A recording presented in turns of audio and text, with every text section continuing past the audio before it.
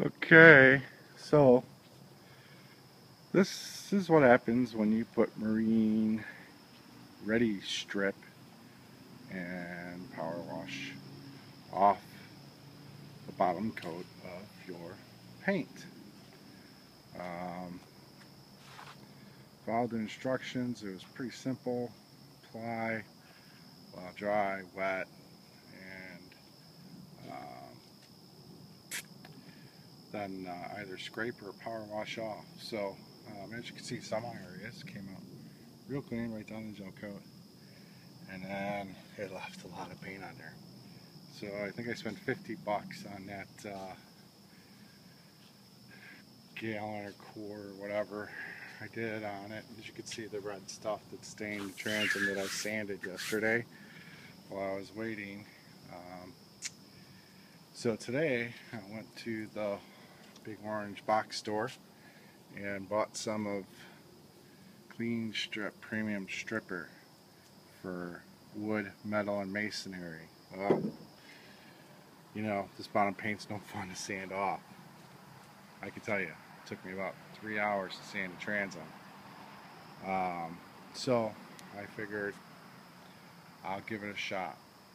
And I came home, started brushing it on, waiting about 10 minutes instead of 15. Sometimes I had to do it twice.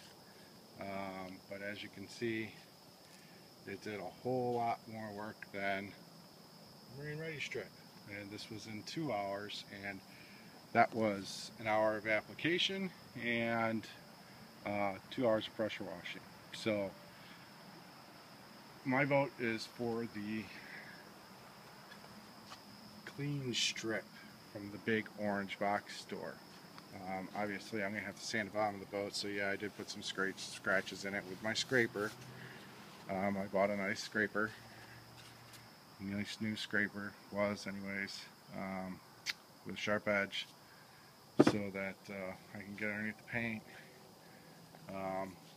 There is going to be a lot of sanding. You can see some pitting in the old gel coat, so that's going to have to come down pretty far, and then going to have to be skimmed with Bondo and then primed. And you can see some other pitting. I actually almost got most of it out with just the scraper. So yeah, boy, lots of fun. Anyways, just thought I'd show you that so that if you decide you want to use Marine Ready Strip, this is what you get. The Klean Strip, it's not for fiberglass, but boy, it sure did a really nice job. It's comparable. So, Marine Ready Strip, Klean Strip.